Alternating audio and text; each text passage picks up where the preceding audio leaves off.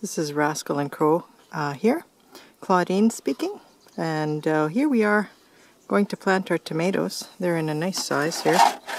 Not as big as last year, it's a cooler year, but still quite good. And then look at that here. Now that's a nice size there.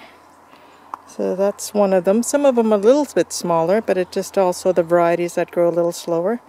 But we're going to be planting them, and they're down to 2. And so I'm going to plant the best one and sell the other.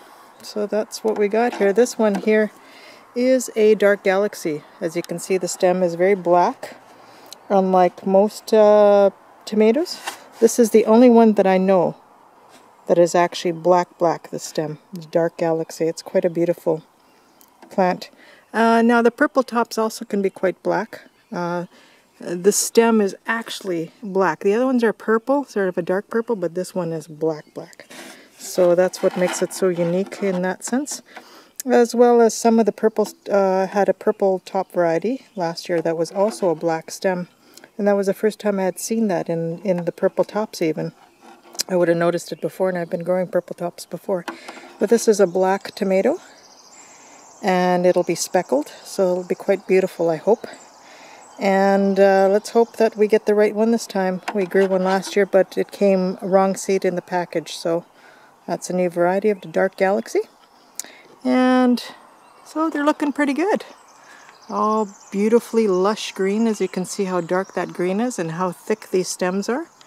Nice and thick. And so those will be the ones that I'll be planting today.